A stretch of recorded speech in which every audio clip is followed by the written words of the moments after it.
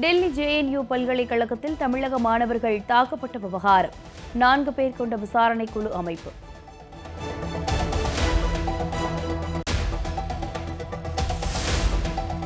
அதானி விவகாரம் குறித்த ஹிண்டன்பெர்க் அறிக்கை தொடர்பாக விரிவான விசாரணை நடத்த வலியுறுத்தி எதிர்க்கட்சிகள் கடும் அமளி.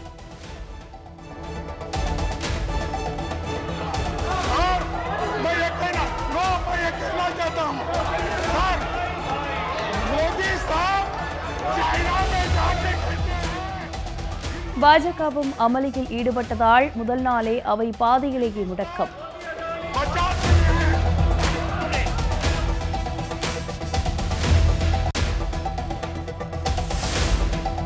இந்திய ஜனநாயகத்தை அவதூறாக பேசிய ராகுல் காந்தி மன்னிப்பு கேட்க வேண்டும் என மத்திய அமைச்சர் ராஜ்நாத் சிங் வலியுறுத்தல்.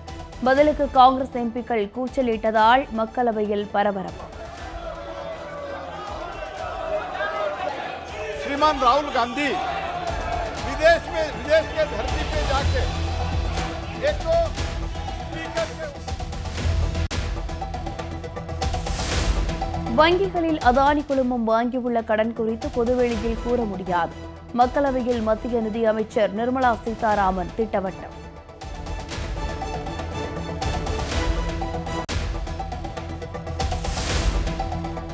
ஏழு தேசிய கட்சிகளின் 66 விழுக்காடு வருமானம் அடையாளம் தெரியாத நபர்களிடமிருந்து வந்தவை. வருமானம் குறித்து திரட்டப்பட்ட ஆய்வறிக்கையில் அதிர்ச்சி தகவல்.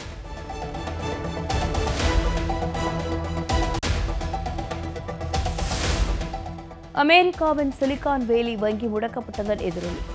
இந்திய பங்குச்சந்தைகள் வீழ்ச்சியை சந்தித்ததால் முதலீட்டாளர்கள் அதிர்ச்சி.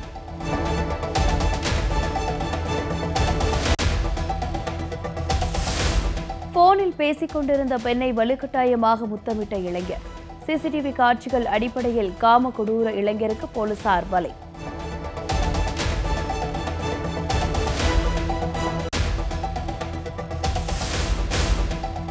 கோவையில் வடமாநில தொழிலாளர்கள் மீது நடைபெற்ற தாக்குதலில் 4 பேர் கைதான விவகாரம். தாக்குதல் குறித்த CCTV காட்சிகள் வெளியீடு.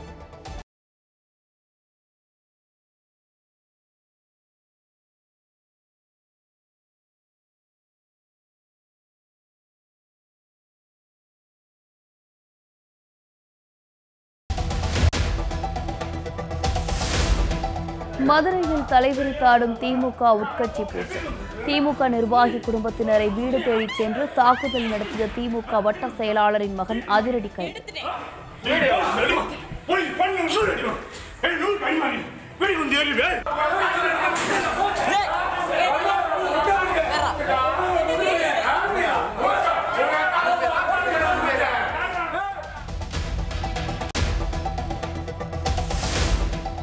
ஜெயா செய்திகள் எதிரொலியாக மயிலாடுதுறை அரசு பெரியார் மருத்துவமனையில் மாவட்ட ஆட்சியர் திடீர் ஆய்வு.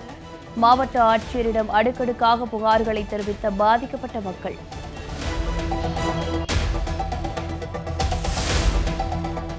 பணியின் போது உயிரிழந்த தந்தையின் வாரிசு வேலை வழங்கவில்லை. 11 ஆண்டுகளாக முயற்சித்தும் எந்த பயனும் இல்லாததால் விரக்தியடைந்த இளைஞர் ஆட்சியர் அலுவலகத்தில் தீக்குளிக்க முயற்சி.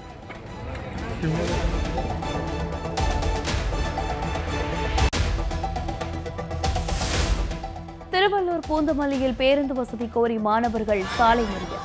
அரசு பேருந்துகளை உரிய நேரத்தில் இயக்க வேண்டும் என மாணவர்கள் கோரிக்கை.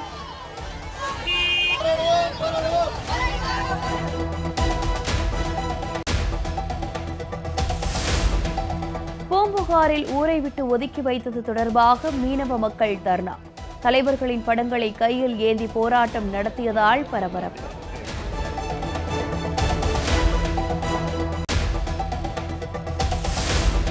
மதுரை விக்கிரமங்கலம் பகுதியில் 50க்கும் மேற்பட்ட தெருநாய்கள் விஷம் வைத்து படுகொலை.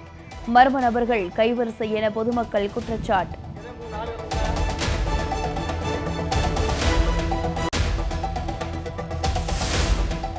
கடலூர் வலையமாதேவி கிராமத்தில் நிலங்களை சமன் செய்யும் பணிகளை நிறுத்தி வைத்தது NLC நிர்வாகம்.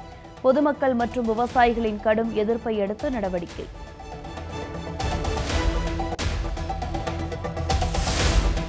தமிழகத்தில் காய்ச்சல் அதிகரித்து வருவதன் எதிரொலி. காஞ்சிபுரம் அரசு மருத்துவமனையில் நீண்ட வரிசையில் காத்திருக்கும் மக்கள்.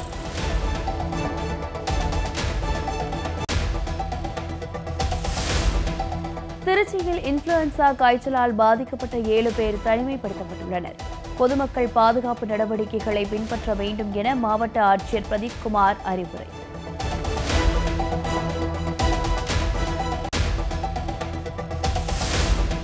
கடலூர் மாவட்டம் திட்டக்குடியில் மாமியார் மற்றும் அவரது கள்ளக்காதலனை டிராக்டர் ஏற்றி கொலை செய்த மருமகள். தகாத உறவு வைத்திருந்ததால் வெறிச்செயல்.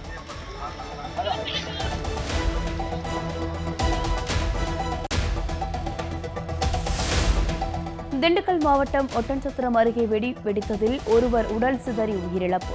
கிணறு தோண்டுவதற்காக வெடி வைத்த போது நிகழ்ந்த சோகம்.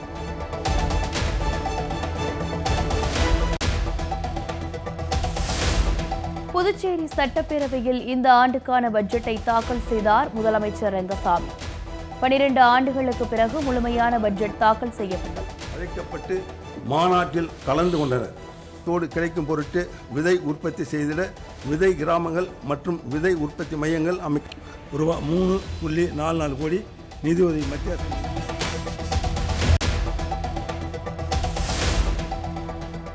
புதுச்சேரியில் அனைத்து குடும்ப அட்டைதாரர்களுக்கும் சிலிண்டருக்கு மாதம் 300 ரூபாய் மானியம். பட்ஜெட் கூட்டத்தில் முதலமைச்சர் ரங்கசாமி அறிவிப்பு.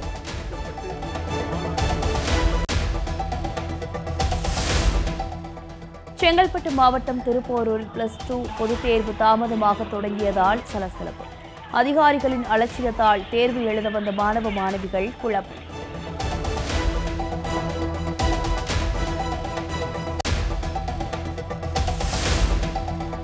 கடலூர் மாவட்டம் விருத்தாச்சலத்தில் குடும்ப பிரச்சனையில் மருமகள் மீது ஆசிட் ஊற்றி கொலை செய்ய முயற்சி. மாமியாரை கைது செய்து போலீசார் விசாரணை.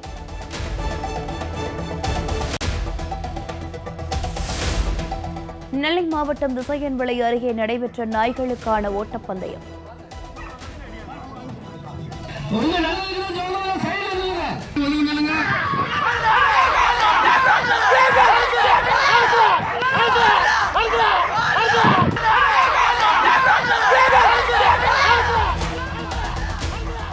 பல்வேறு மாவட்டங்களில் இருந்து 70 நாட்டு நாய்கள் பங்கேற்பு.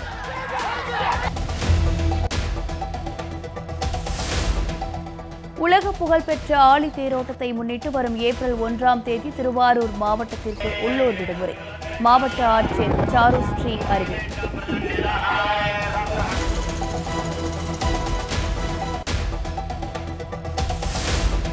திருச்சி மாவட்ட ஆட்சியர் அலுவலகம் அருகே தூய்மை பணியாளர்கள் ஆர்ப்பாட்டம். ஊதிய உயர்வு, பணி நிரந்தரம் உள்ளிட்ட கோரிக்கைகளை நிறைவேற்ற வலியுறுத்தல்.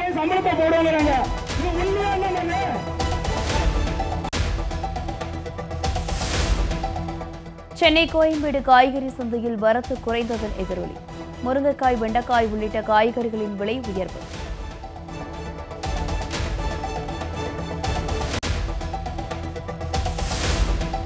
சென்னை தீவுத்திடலில் அமைக்கப்பட்டுள்ள பொருட்காட்சியில் அதிக கட்டணம் வசூலிக்கப்படுவதாக பொதுமக்கள் குற்றச்சாட்டு. பொழுதுபோக்கு அம்சங்கள், பார்க்கிங் வசதி உள்ளிட்டவற்றிற்கு அதிக கட்டணம் வசூலிப்பதாக வேதனை.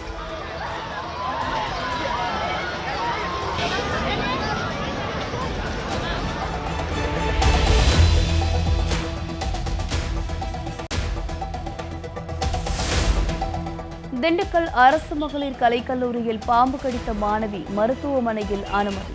மாணவியை கடித்த கண்ணாடி விரியன் பாம்புடன் பேராசிரியர்கள் மருத்துவமனைக்கு வந்ததால் பரபரப்பு.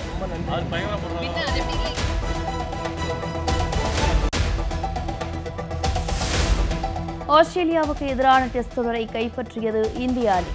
2-1 என்ற கணக்கில் தொடரை வென்று இந்தியா அபாரம்.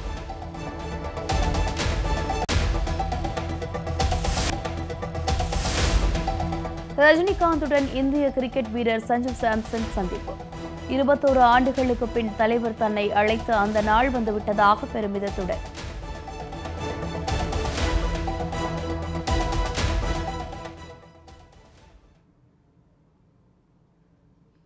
டாப் 20 தமிழ்நாடு செய்திகளை பார்க்கலாம்.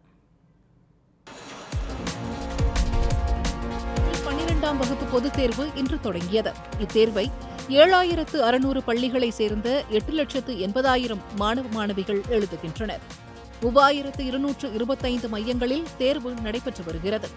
தேர்வு மையத்துக்குள் மாணவர்கள், ஆசிரியர்கள் செல்போன் கொண்டுவர தடை விதிக்கப்பட்டுள்ளது. மீறி செல்போன் வைத்திருந்தால் கடும் நடவடிக்கை எடுக்கப்படும் என தேர்வுத்துறை எச்சரித்துள்ளது.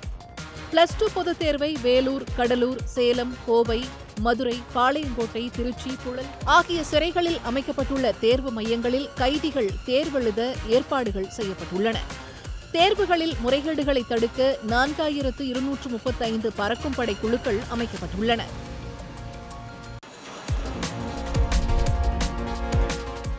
புதுச்சேரி மாநிலத்தின் 2023-2024 நிதியாண்டிற்கான 11,600 கோடி மதிப்பிலான பட்ஜெட்டை சட்டப்பேரவையில் நிதியமைச்சர் பொறுப்பு வகிக்கும் முதலமைச்சர் ரங்கசாமி தாக்கல் செய்தார். மேலும் புதுச்சேரியில் உள்ள அனைத்து குடும்ப அட்டைதாரர்களுக்கும் சமையல் எரிவாயு சிலிண்டருக்கு மாதம் 300 ரூபாய் மானியமாக வழங்குவது உள்ளிட்ட பல்வேறு திட்டங்களையும் முதல்வர் ரங்கசாமி அறிவித்துள்ளார். அதில் புதுச்சேரியில் கல்வி தரத்தை மேலும் உயர்த்தும் வகையில் அனைத்து அரசு பள்ளிகளிலும் 6ஆம் வகுப்பு முதல் 12ஆம் வகுப்பு வரை CBSE பாடத்திட்டம் கொண்டுவரப்படும் எனவும் 11, 12ஆம் வகுப்பு மாணவர்களுக்கு விரைவில் மடிக்கணினி வழங்கப்படும் எனவும் தெரிவித்தார். பின்னர் பட்ஜெட் குறித்து சட்டப்பேரவை வளாகத்தில் செய்தியாளர்களை சந்தித்த எதிர்க்கட்சித் தலைவர் சிவா, புதுச்சேரி பட்ஜெட்டில் வேலை வாய்ப்பு உள்ளிட்ட புதிய அறிவிப்புகள் எதுவும் இல்லை என்று தெரிவித்தார். கோவையில் வடமாநில தொழிலாளர்கள் 5 பேர் தாக்கப்பட்ட சம்பவம் தொடர்பாக 4 பேர் கைது செய்யப்பட்டனர். கோவை இடையர் வீதி, டவுன்ஹால், மாரண்ட வீதி போன்ற பகுதிகளில் வடமாநில தொழிலாளர்கள் அதிக அளவில் தங்கி பணிபுரிந்து வருகின்றனர். இந்நிலையில் நேற்றிரவு காந்தி பார்க் மாரண்ட வீதியில் மதுபோதையில் இருந்த 4 பேர் அங்கிருந்த வடமாநில தொழிலாளர்களை தாக்கியதாக கூறப்படுகிறது. இதில் காயமடைந்த 5 தொழிலாளர்கள் அரசு மருத்துவமனையில் அனுமதிக்கப்பட்டுள்ளனர். இதைத் தொடர்ந்து அவர்கள் அளித்த புகாரின் பேரில் கோவை இடையர் வீதியைச் சேர்ந்த சூரிய பிரகாஷ், பிரகதீஸ்வரன், வேல்முருகன், பிரகாஷ் ஆகியோரை போலீசார் கைது செய்து தீவிர விசாரணை மேற்கொண்டுள்ளனர். மதுரை மாவட்டம் விக்கிரமங்கலத்தில் தெருநாய்களை மர்ம நபர்கள் விஷம் வைத்து கொன்ற சம்பவம் பரபரப்பை ஏற்படுத்தியுள்ளது. விக்கிரமங்கலம் ஊராட்சியில் உள்ள நரியம்பட்டி, பானா, மூப்பன்பட்டி உள்ளிட்ட பல்வேறு இடங்களில் 50க்கும் மேற்பட்ட தெருநாய்கள் விஷம் கலந்த உணவை சாப்பிட்டதால் உயிரிழந்ததாக கூறப்படுகிறது. சம்பவ இடத்திற்கு விரைந்து வந்த விலங்குகள் பாதுகாப்பு குழு அதிகாரிகள் இறந்த நாய்களின் உடல்களை மீட்டு பிரேத பரிசோதனைக்காக மதுரை கால்நடை மருத்துவமனைக்கு அனுப்பி வைத்தனர்.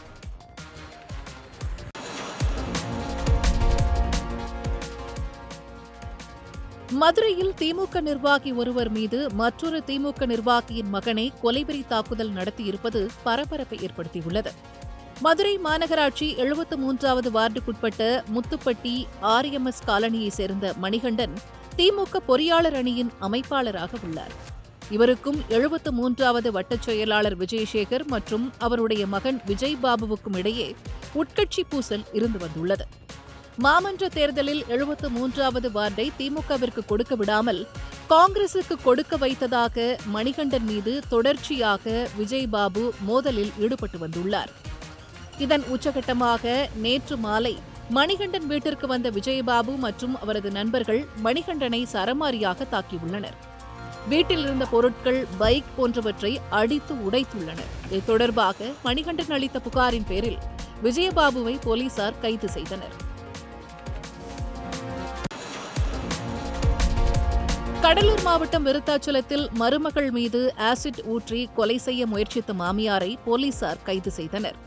விருத்தாச்சலத்தை சேர்ந்த கிருத்திகாவுக்கும் அவரது மாமியார் ஆண்டாளுக்கும் குடும்ப பிரச்சினை ஏற்பட்டுள்ளது. இதில் ஆத்திரமடைந்த ஆண்டாள் கிருத்திகா மீது ஆசிட்டை ஊற்றி கொலை செய்ய முயற்சித்துள்ளார். கிருத்திகாவின் அலறல் சத்தம் கேட்டு அக்கம்பக்கத்தினர் போலீசாருக்கு தகவல் கொடுத்துள்ளனர். சம்பவ இடத்திற்கு வந்த காவல்துறையினர் பாதிக்கப்பட்ட பெண்ணை மீட்டு அரசு மருத்துவமனையில் அனுப்பி வைத்தனர். பின்னர் ஆண்டாளை கைது செய்து விசாரணை நடத்தி வருகின்றனர். திண்டுக்கல் மாவட்டம் ஒட்டன்சத்திரம் அருகே கிணறு தோண்டுவதற்காக வைக்கப்பட்ட வெடிமருந்து வெடித்ததில் ஒருவர் உடல் சிதறி சம்பவ இடத்திலேயே உயிரிழந்தார். வடபருத்தியூர் கிராமத்தில் செல்லதுரை என்பவருக்கு சொந்தமான நிலத்தில் கிணறு வெட்டும் பணி நடைபெற்று வந்தது. இந்நிலையில் ஆழமான பகுதியில் வெட்டும்போது பாறைகள் இருந்ததால் வெடி வைத்து எடுக்க முடிவு செய்யப்பட்டது. அப்போது கள்ளி மந்தயத்தை சேர்ந்த மணி என்பவர் வெடிமருந்து வைப்பதற்காக கிணற்றுக்குள் இறங்கியுள்ளார். அப்போது தற்காலிக பந்தலில் வைக்கப்பட்டிருந்த வெடிமருந்து வெடித்ததில் மணி சம்பவ இடத்திலேயே பரிதாபமாக உயிரிழந்தார். இதுகுறித்து கீரனூர் போலீசார் வழக்கு பதிவு செய்து விசாரணை மேற்கொண்டு வருகின்றனர். கிணறு வெட்டுவதற்காக வெடிமருந்து பாதுகாத்து வைக்கப்பட்டிருந்த போது எதிர்பாராத விதமாக வெடித்ததில் ஒருவர் உயிரிழந்த சம்பவம் பரபரப்பை ஏற்படுத்தியுள்ளது. கோயில் திருவிழாக்களில் நடத்தப்படும் குரவன் குரத்தி ஆட்டத்திற்கு தடை விதித்து தமிழக அரசு அரசாணை வெளியிட்டுள்ளது. குரவன் குரத்தி ஆட்டம் நாளடைவில் ஆடல் பாடல் நிகழ்ச்சிகளில் சேர்க்கப்பட்டு ஆபாசமாக ஆடப்படுவதாகவும் ஒரு குறிப்பிட்ட சமூகத்தினரை அவமதிப்பதாகவும் அமைந்துள்ளதாக அறிய வந்ததை அடுத்து நடவடிக்கை எடுத்திருப்பதாக தெரிவிக்கப்பட்டுள்ளது. முன்னதாக தமிழ்நாடு சுற்றுலா பண்பாடு மற்றும் அறநிலையத்துறை சார்பில் மார்ச் 10ஆம் தேதி அரசாணை வெளியிடப்பட்டிருந்தது குறிப்பிடத்தக்கது.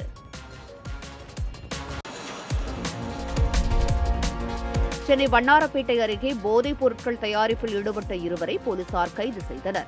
வண்ணாரப்பேட்டை பகுதியில் உள்ள ஒரு வீட்டில் மாவா தயாரிப்பதாக கிடைத்த தகவலை அடுத்து போலீசார் சோதனை மேற்கொண்டனர். அப்போது வீராகுட்டி தெருவைச் சேர்ந்த ஆதிகேசவன் மற்றும் குள்ளராஜா ஆகிய இருவரையும் கையும் களவுமாக பிடித்தனர். இதையடுத்து இருவரையும் கைது செய்த போலீசார் அவர்களிடமிருந்து 35 கிலோ போதைப் பொருட்கள், 9 கிலோ ஜர்தா, 2 இருசக்கர வாகனங்கள் உள்ளிட்டவைகளை பறிமுதல் செய்தனர். மதுரை மாவட்டம் மேலூர் அருகே மதுக்கடையை அகற்றக் கோரி பெண்கள் சாலை மறியல் போராட்டத்தில் ஈடுபட்டனர். மேலூர் அருகே உள்ள சாணிப்பட்டி பகுதியில் மதுக்கடை இயங்கி வருவதால் அப்பகுதி வழியே பள்ளி மாணவர்களும் பொதுமக்களும் அச்சுறுத்தலுக்காளாகின்றனர்.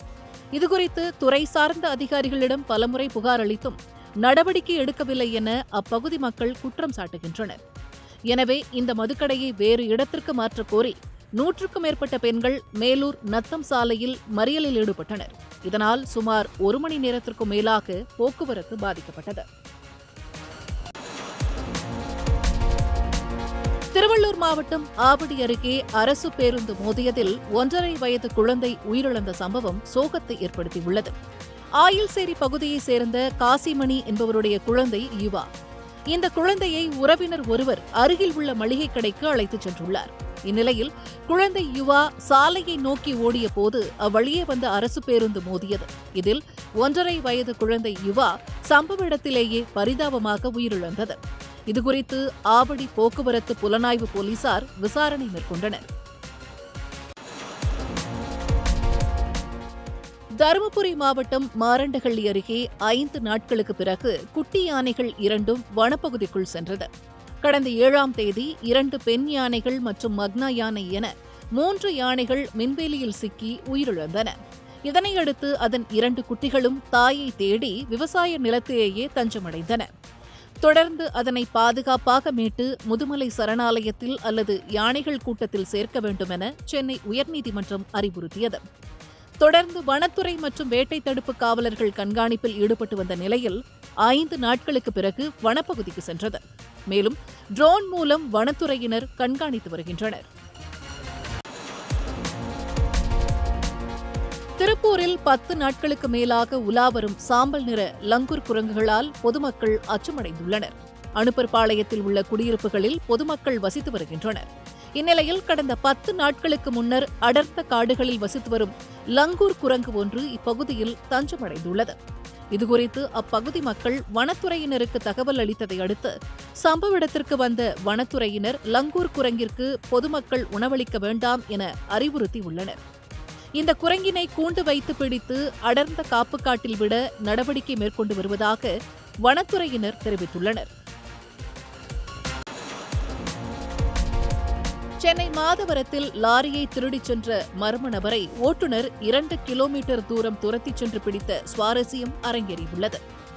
நாகப்பட்டினம் மாவட்டத்தைச் சேர்ந்த விக்னேஷ் என்பவர் மாதவரம் ரவுண்டானா அருகே கனரக வாகனத்தை நிறுத்திவிட்டு உணவகத்தில் உணவருந்திவிட்டு வந்து பார்த்தபோது மது அருந்திய ஒருவர் லாரியை ஓட்டிச் சென்றதாக தெரியவந்த நிலையில் அதிர்ச்சியடைந்த அவர் நண்பர் உதவியுடன் இருசக்கர வாகனத்தில் பின்னால் துரத்திச் சென்று லாரியை மீட்டதுடன் லாரியை திருடிய நபரை போலீசில் ஒப்படைத்தார். போலீசார் விசாரணை செய்ததில் திருவொற்றியூர் பகுதியைச் சேர்ந்த ராபர்ட் என்றும் மதுபோதைக்கு அடிமையான இவர் லாரி பொருட்களை கழற்றி விற்பனை செய்பவர் என்பதும் தெரியவந்துள்ளது. திருச்சி மாவட்ட ஆட்சியர் அலுவலகத்தில் 2 பெண்கள் மண்ணெண்ணெய் ஊற்றி தற்கொலை முயற்சி செய்த சம்பவம் பரபரப்பை ஏற்படுத்தியுள்ளது.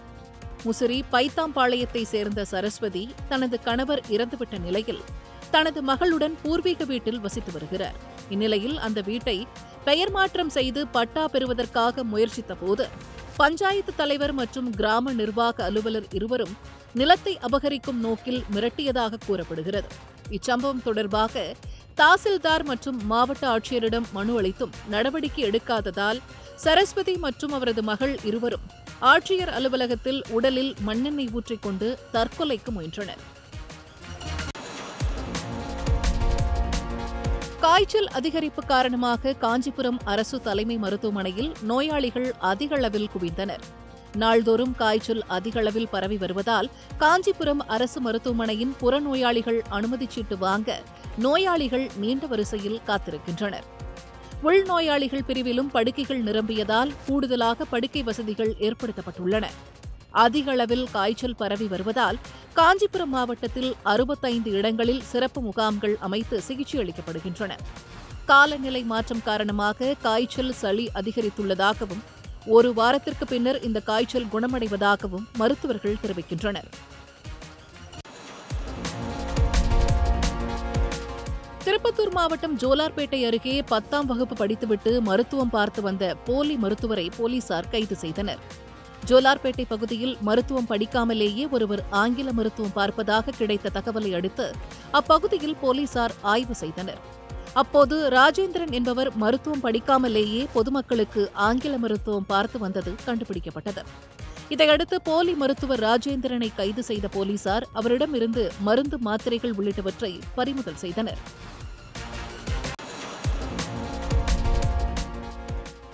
சென்னை வடபழனி அருகே மதுபோதையில் இருசக்கர வாகனத்தை ஓட்டி வந்த கல்லூரி மாணவர் நடைமேடையில் வாகனத்தை மோதியதில் தூக்கி வீசப்பட்டு சம்பவ இடத்திலேயே பலியானார். தென்காசியை சேர்ந்த இப்ராஹிம் என்ற மாணவர் வடபழனி அழகிரி நகரை சேர்ந்த சிறுவயது நண்பரான வெள்ளைப்பாண்டி என்பவரை பார்க்க வந்துள்ளார். பின்னர் தனது நண்பரின் இருசக்கர வாகனத்தை எடுத்துக்கொண்டு மற்றொரு நண்பர் சிவபாரதி என்பவருடன் இப்ராஹிம் மது அருந்தியுள்ளார். மது அருந்திய பின்னர் அண்ணா நகரில் உள்ள மற்றொரு நண்பர் விஷ்ணுவை சந்தித்த இப்ராஹிம் அதிகாலை 2 மணி அளவில் அமைந்தகரை ஸ்கைவாக் அருகே சென்றபோது கட்டுப்பாட்டை இழந்த இருசக்கர வாகனம் நடைமேடையில் மோதியது. இதில் தூக்கி வீசப்பட்ட இப்ராஹிம் சம்பவ இடத்திலேயே பலியானார். நாமக்கல்லில் உள்ள 1000க்கும் மேற்பட்ட கோழி பண்ணைகளில் சுமார் 6 கோடி முட்டையின கோழிகள் வளர்க்கப்பட்டு தினசரி 5 கோடி முட்டைகள் உற்பத்தி செய்யப்படுகின்றன. இந்நிலையில் முட்டையின் விலை 2 நாட்களுக்கு ஒருமுறை தேசிய முட்டை ஒருங்கிணைப்பு குழு சார்பில் நிர்ணயம் செய்யப்படுகிறது. அதன்படி தற்போது முட்டை கொள்முதல் விலை 10 காசுகள் அதிகரித்து ₹4.55 நிர்ணயிக்கப்பட்டுள்ளது. இதேபோல் தேசிய ஒருங்கிணைப்பு குழு கூட்டத்தில் கறிக்கோழி விலை கிலோ 82 முட்டைக்கோழி விலை கிலோ 55 நிர்ணயிக்கப்பட்டது.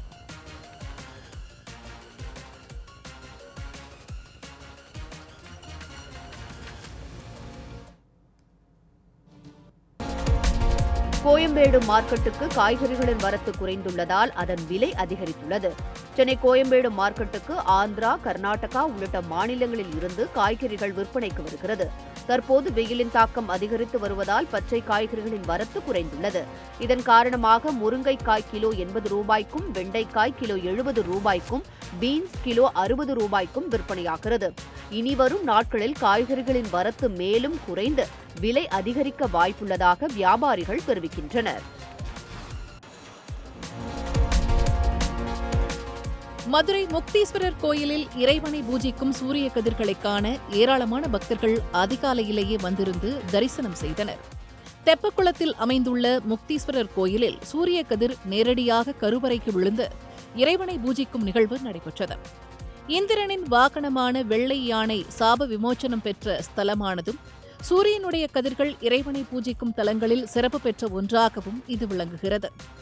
இந்த ஆண்டிற்கான சூரிய கதிர் நேரடியாக கருவறைக்கு விழுந்து இறைவனை பூஜிக்கும் நிகழ்வு நடைபெற்று வரும் நிலையில் சூரிய பூஜை நாட்களில் வணங்கி வழிபட்டால் மேன்மை அடையலாம் என கருதப்படுகிறது. இந்நிகழ்வினை காண பல்வேறு பகுதிகளிலிருந்தும் ஏராளமான பக்தர்கள் வந்திருந்து சுவாமி தரிசனம் செய்தனர்.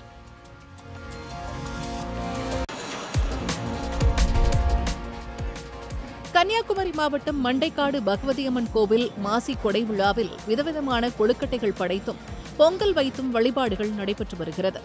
பொங்கல் வழிபாடுகள் செய்வதற்காக கேரளாவிலிருந்து ஏராளமான பெண் பக்தர்கள் அதிகாலையிலேயே கோயிலில் குவிந்துள்ளனர். பெண்களின் சபரிமலை என்றழைக்கப்படும் மண்டைக்காடு பகவதியம்மன் கோவிலில் ஆண்டுதோறும் நடைபெறும் முக்கிய விழாக்களில் மாசிக்கொடை விழா 10 நாட்கள் வெகு விமரிசையாக கொண்டாடப்படுவது வழக்கம். நாளை செவ்வாய்க்கிழமை நடைபெறும் நிறைவு நாள் கொடை விழாவிற்கு உள்ளூர் விடுமுறை அளிக்கப்பட்டுள்ளது. பாதுகாப்பு பணியில் வெளிமாவட்டங்களைச் சேர்ந்த ஏராளமான போலீசார் ஈடுபட்டுள்ளனர்.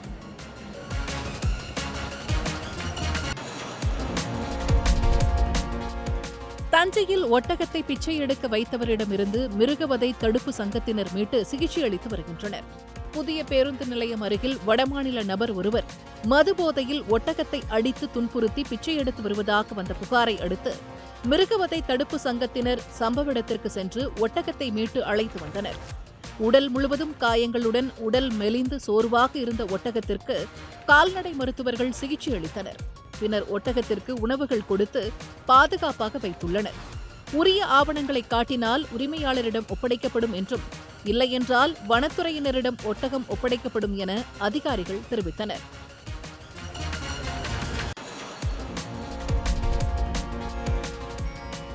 மயிலாடுதுறை அரசு மருத்துவமனையில் கால் முறிந்த நிலையில் முதியவர் ஒருவர் தவழ்ந்து செல்லும் அவலம் அரங்கேறியுள்ளது. தலைமை மருத்துவமனையான பெரியார் மருத்துவமனையில் தள்ளுவண்டி ஸ்ட்ரெச்சருக்கு 50 ரூபாய் வசூலிக்கப்படுகிறது. கடந்த 2 வாரங்களுக்கு முன்பு மருத்துவமனையில் ஆய்வு செய்த ஆட்சியரிடம் பொதுமக்கள் புகார் தெரிவித்தும் வசூல் வேட்டை தொடர்ந்து கொண்டுதான் உள்ளது. இந்நிலையில் கால் முறிந்த 70 வயதான ஒரு முதியவர் மருத்துவமனையில் சிகிச்சை பெற்ற நிலையில் தள்ளுவண்டிக்கு பணம் கேட்ட காரணத்தால் பணம் இல்லாத நிலையில் அவர் தரையில் அமர்ந்தபடி கால்களை இழுத்து கைகளால் தவழ்ந்து சென்ற காட்சி வாட்ஸ்அப் வீடியோவில் வைரலாகியது. இதுகுறித்து தமிழக அரசு நடவடிக்கை எடுக்க சமூக ஆர்வலர்கள் கோரிக்கை விடுத்துள்ளனர்.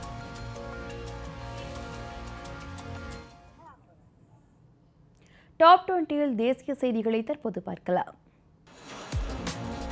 நாடாளுமன்ற பட்ஜெட் கூட்டத்தொடரின் 2வது அமர்வில் எதிர்க்கட்சிகளை சமாளிப்பது குறித்து உயர்மட்ட அமைச்சர்களுடன் பிரதமர் நரேந்திர மோடி ஆலோசனை நடத்தினார். அதானி விவகாரம், வேலையின்மை, மத்திய விசாரணை அமைப்புகள், எதிர்க்கட்சிகளுக்கு எதிராக பயன்படுத்தப்படும் விவகாரம் உள்ளிட்ட பிரச்சினைகளை இந்த கூட்டத்தொடரில் எழுப்ப எதிர்க்கட்சிகள் முடிவு செய்துள்ள நிலையில் எதிர்க்கட்சிகளை சமாளிக்கும் வியூகம் குறித்து பிரதமர் நரேந்திர மோடி ஆலோசனை நடத்தியிருக்கிறார். வெளிநாட்டில் இந்தியா குறித்து தரக்குறைவாக பேசியதற்கு நாடாளுமன்றத்தில் ராகுல் காந்தி மன்னிப்பு கேட்க வேண்டும் என்று மத்திய அமைச்சர் பியூஷ் கோயல் வலியுறுத்தியுள்ளார். டெல்லியில் செய்தியாளர்களிடம் பேசிய அவர், நாட்டின் பிரதான எதிர்க்கட்சியின் முக்கிய தலைவரான ராகுல் காந்தி வெளிநாட்டில் இந்திய ஜனநாயகத்தை தாக்கி பேசுவதாக பியூஷ் கோயல் விமர்சித்தார். இந்திய மக்களையும் நாடாளுமன்றத்தையும் ராகுல் காந்தி அவமதித்ததாக குற்றஞ்சாட்டினார். இந்தியாவில் பேசும் சுதந்திரம் உள்ளதாகவும் நாடாளுமன்றத்திலேயே எம்பிக்கள் தங்கள் கருத்துக்களை தெரிவிக்கலாம் என்றும் அவர் கூறினார். அதை விட்டுவிட்டு வெளிநாட்டில் இந்தியாவை அவமானப்படுத்திய ராகுல் காந்தி நாடாளுமன்றத்தில் மன்னிப்பு கேட்க வேண்டும் என்று பியூஷ் கோயல் வலியுறுத்தினார். அமெரிக்காவின் சிலிகான் வேலி வங்கி மூடப்பட்டதால் ஏற்பட்ட அச்சம் இந்திய பங்கு சந்தைகளில் எதிரொலித்தது. வங்கித்துறை பங்குகளை அதிகம் பேர் விற்க முனைந்ததால் மும்பை பங்கு சந்தை சென்செக்ஸ் 1000 புள்ளி வரையிலும், தேசிய பங்கு சந்தை நிப்டி 258 புள்ளிகள் வரையிலும் சரிவை சந்தித்தன. வங்கித்துறை பங்குகளில் இண்டஸ் இண்ட் வங்கி பங்குகள் 7%, SBI வங்கி பங்குகள் 3%க்கும் மேலாகவும் சரிவை சந்தித்தன. அதே சமயம் டெக் மகேந்திரா, அப்போலோ ஹாஸ்பிட்டல்ஸ் பங்குகள் விலையேற்றத்தை சந்தித்தன.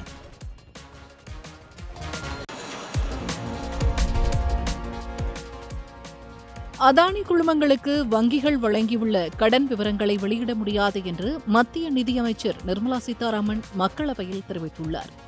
நடைபெற்று வரும் நாடாளுமன்ற பட்ஜெட் கூட்டத்தினரின் 2வது அமர்வில் மக்களவையில் உறுப்பினர் தீபக் பயாஜ் 2022 டிசம்பர் 31ஆம் தேதி வரை அதானி குழுமத்திற்கு வங்கிகள் மற்றும் பொதுத்துறை வங்கிகளால் வழங்கப்பட்டுள்ள கடன் விவரங்கள் தொடர்பாகவும் நடப்பு ஆண்டில் அதானி குழுமத்தின் நிகர லாபம் குறித்தும் எழுத்துப்பூர்வமாக கேள்வி எழுப்பியிருந்தார்.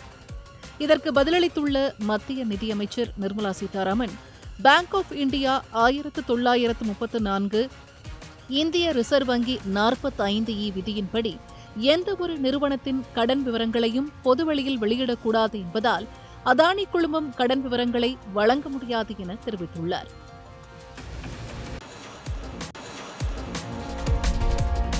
தமிழக மாணவர்கள் டெல்லி JNU பல்கலைக்கழகத்தில் தாக்கப்பட்ட விவகாரம் தொடர்பாக விசாரிக்க 4 பேர் கொண்ட விசாரணை குழுவை அமைத்துள்ளதாக மத்திய கல்வி அமைச்சர் தர்மேந்திர பிரதான் மக்களவையில் எழுத்துப்பூர்வமாக பதிலளித்துள்ளார். கடந்த பிப்ரவரி 19ஆம் தேதி தமிழகத்தை சேர்ந்த மாணவர்கள் மீது தாக்குதல் நடத்தப்பட்டது தொடர்பாக தகவல் கிடைத்தவுடன் பல்கலைக்கழக நிர்வாகம் தலையிட்டு பிரச்சினையை முடிவுக்கு கொண்டு வந்ததாக தெரிவித்துள்ளார். தமிழக மாணவர்களின் பாதுகாப்பு உறுதி செய்யப்பட்டுள்ளதாகவும் பல்கலைக்கழக வளாகத்தில் மீண்டும் இயல்பு நிலை திரும்பியுள்ளதாகவும் தர்மேந்திர பிரதான் கூறியுள்ளார்.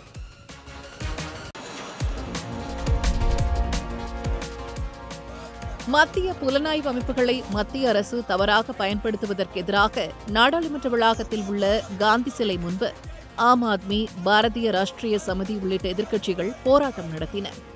CBI, அமலாக்கத்துறை உள்ளிட்ட மத்திய புலனாய்வு அமைப்புகளை மத்திய அரசு தவறாக வழிநடத்துவதாகவும் எதிர்க்கட்சிகளை பழிவாங்குவதற்கான கருவிகளாக அவற்றை பயன்படுத்துவதாகவும் எதிர்க்கட்சி MPக்கள் குற்றம் சாட்டினர். மேலும் அதானி விவகாரத்தில் ஹிண்டன்பர்க் அறிக்கை தொடர்பாக நாடாளுமன்ற கூட்டுக்குழு விசாரணை நடத்த வேண்டும் என்றும் அவர்கள் வலியுறுத்தினர். தமிழகத்தில் சுருக்குமடி வலையை பயன்படுத்தி மீன்பிடிக்க விதிக்கப்பட்ட நிபந்தனைகளை மாற்றியமைக்க கோரி மீனவர்கள் தரப்பில் உச்சநீதிமன்றத்தில் புதிய வழக்கு தொடரப்பட்டுள்ளது. தமிழக கடற்பரப்பில் சுருக்குமடி வலையை பயன்படுத்தி மீன்பிடிக்க விதிக்கப்பட்டிருந்த முழுமையான தடையை நீக்கி உச்சநீதிமன்றம் கடந்த ஜனவரி 24ஆம் தேதி உத்தரவு பிறப்பித்தது. அதன்படி 12 நாட்டிக்கல் மைலுக்கு அப்பால் சுருக்குமடி வலையை பயன்படுத்தி தமிழக மீனவர்கள் மீன்பிடிக்க அனுமதி அளித்த உச்சநீதிமன்றம் சில நிபந்தனைகளை விதித்தது. வாரத்தில் திங்கள், வியாழன் ஆகிய 2 நாட்கள் மட்டுமே மீன்பிடிக்க வேண்டும். காலை 8 மணிக்கு கடலுக்கு சென்று மாலை 6 மணிக்கு கரை திரும்பிட வேண்டும் என்று வலியுறுத்தியது.